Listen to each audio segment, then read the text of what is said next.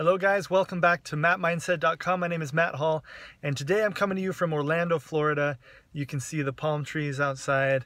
I've got my healthy green drink, so travel tip: if you are out traveling for your team, supporting people, drink as many green type drinks as you can. You'll stay healthy.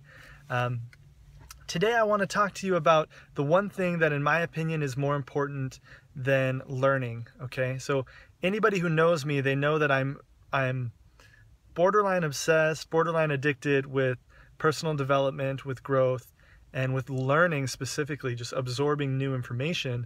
And that's because I understand the truth that any type of growth we achieve through osmosis, right? It's about us becoming more. It's about us deepening our understanding or heightening our personal value and what we bring to the world. But the one thing that's more important than learning is implementation, okay? And specifically speed of implementation. So the truly great people that I know in my life and the people that I respect are people that don't just learn things, but they implement them, and they implement them quickly. And they're not, a little side tip for you in this is to not be ADD in the things that you're trying to learn, right? You shouldn't spend 2 hours a day learning one thing, and then the next day be on a different topic, then the next day a different topic, and then the next day a different topic.